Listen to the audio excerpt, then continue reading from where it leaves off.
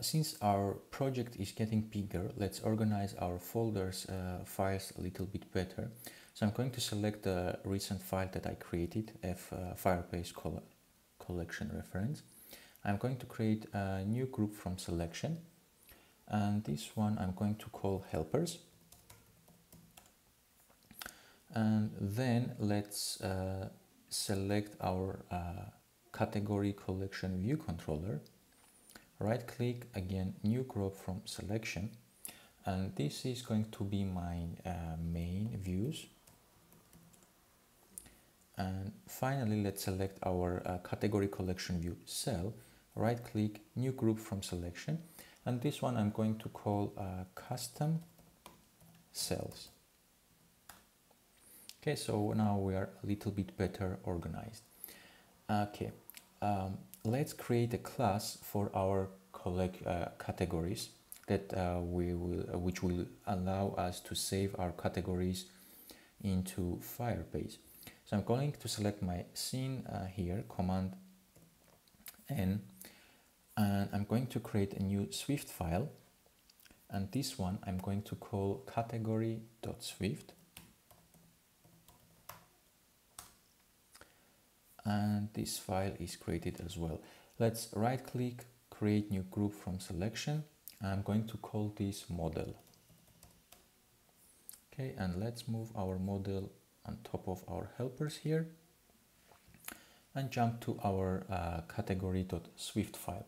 So I'm going to import UI kit here, and then we're going to create a class,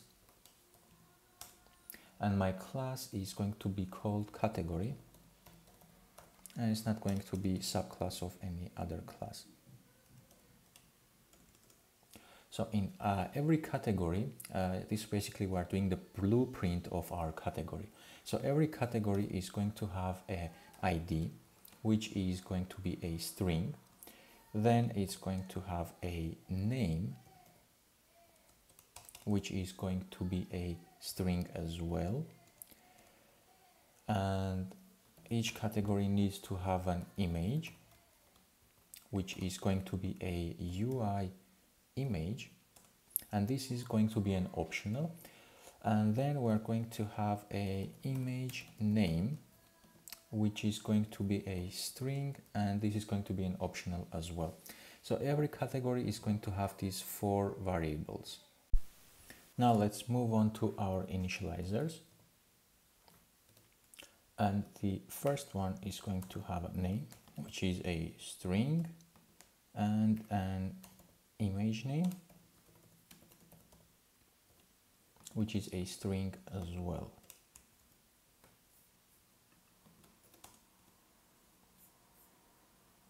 And here we're going to set the ID to equals to empty string, and then the name is going to be equals to our name here. Image name is going to be equals our image name,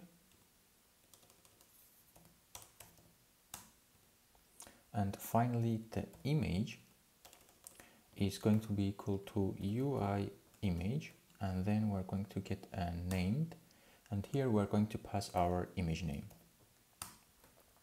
So in case if there is an image in our assets, we're going to create a UI image and assign it to our image there.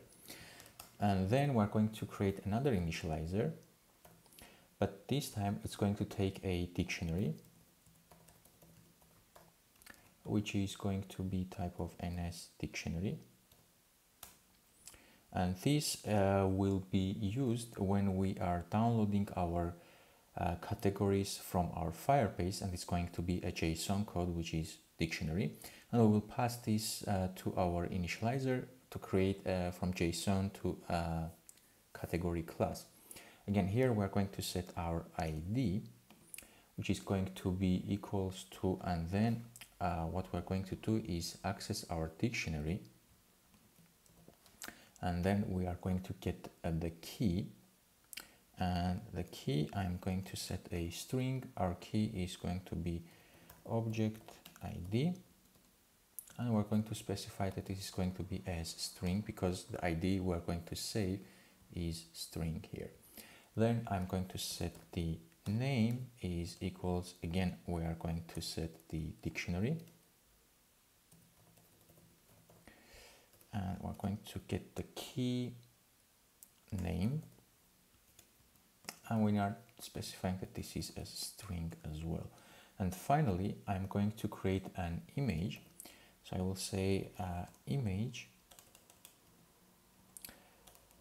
is equals to UI image, and again we are accessing the named, and the name here we are going to get our, I'm missing equal sign here, I'm going to get my name here of my image, so I can copy this, paste it here, and say image name as my key. And since this is an optional, we're going to put it as a string. Otherwise, I'm going to put an empty string as default value here. So in case if we don't have an image name, because it's an optional value here, we are going to pass an empty string, which will in its turn return no UI image. So this image will be nil. So these are the two initializers that we need for this class.